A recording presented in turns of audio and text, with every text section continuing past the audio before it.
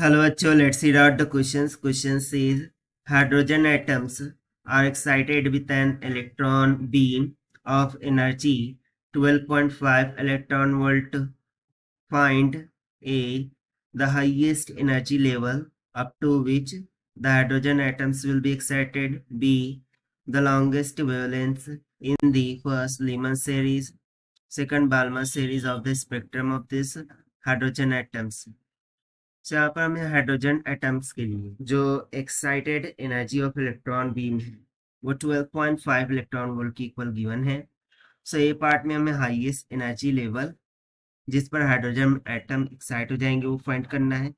And B part में first में Lehman series के लिए longest valent and then Balmer series के लिए लॉन्गेस्ट वेलेंट फाइंड आउट करनी है. तो चलिए स्टार्ट करते हैं सोल्यूशन से.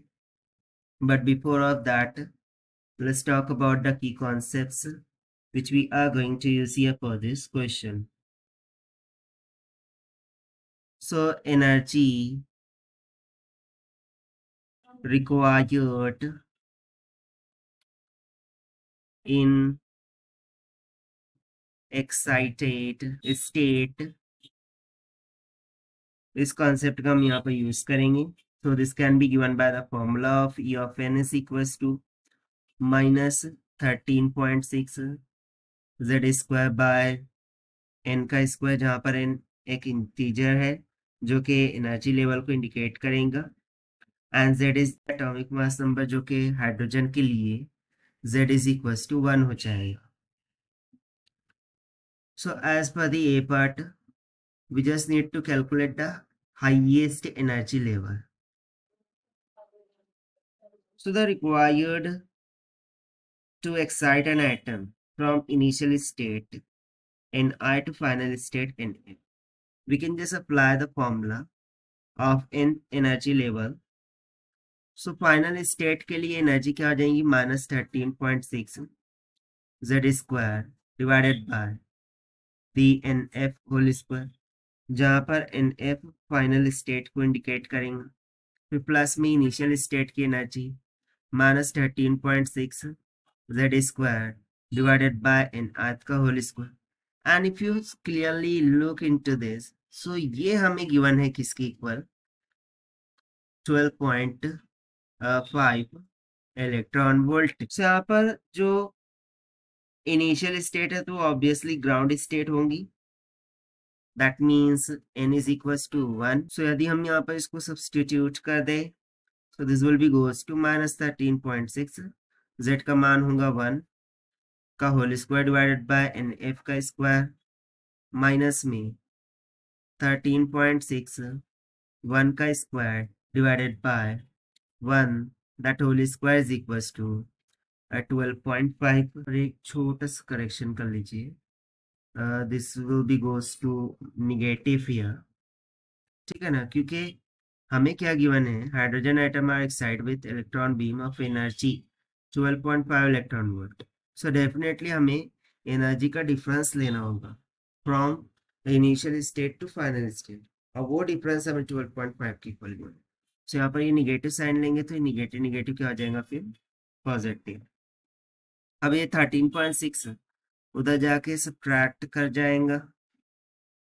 सो दोनों जानिब से निगेटिव साइन कैंसिल आउट हो जाएंगे and we will simply get 13.6 bye nf का whole square is equals to 1.1, because 13.6 में 12.5 गया तो 1.1 बचेंगे.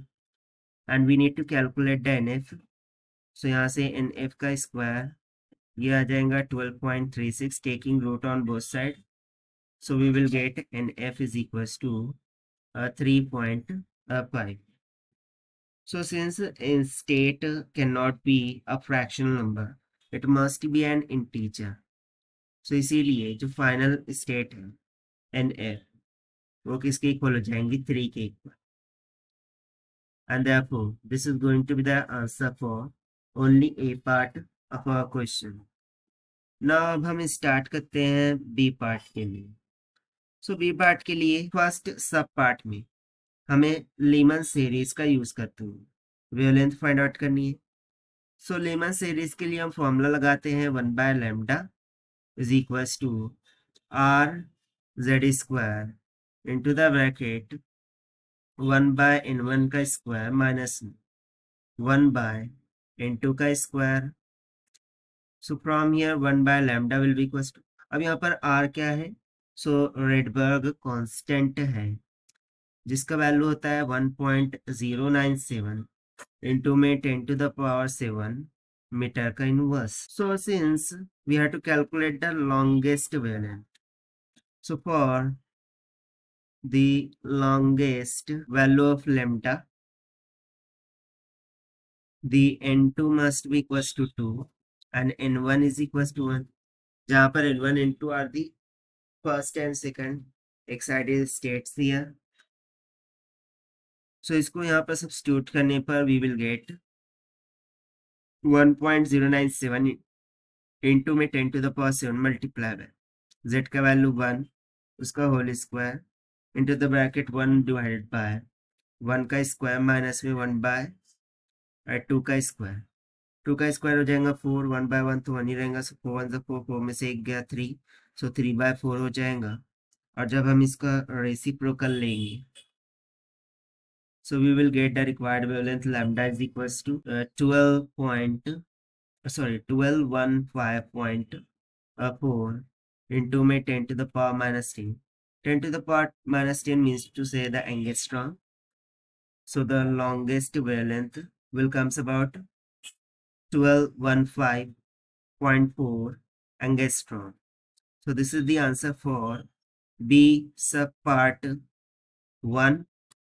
Now B is सब पार्ट सेकंड के लिए यदि हम बात करें, सो उसके लिए Balmer series of spectrum of this hydrogen atoms का यूज किया गया.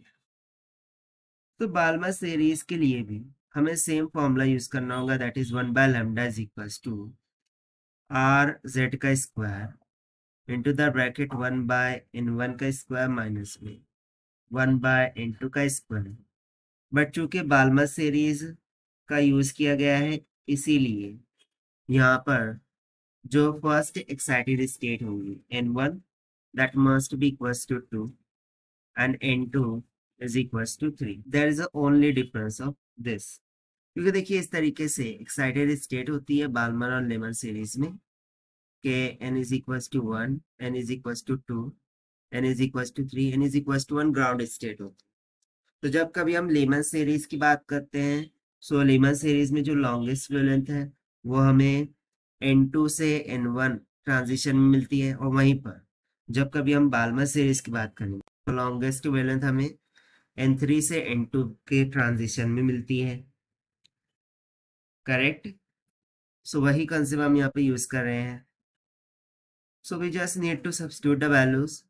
So we will get 1 by lambda is equals to 1.097 into 10 to the power 7 multiply by 1 का होल स्क्वायर इंटू में 1 by 2 का स्क्वायर माइनस में 1 by 3 का square. This will be goes to 1 by lambda 1.097 into में 10 to the power 7 into the bracket 1 by 4 minus में 1 by 3 square will be 9. Now 9 1 9, 9 में से 4 गया 5 by 9 4 36. तो जब आप इसका रेसिप्रोकल लेंगे, you will get the required wavelength 6563 approximately into में 10 to the power minus 10. So approximately it will comes about 6563 angstrom. So therefore this is the answer for B's subpart second. So this is the required solution. I hope you understand. Well, best of luck. Thank you.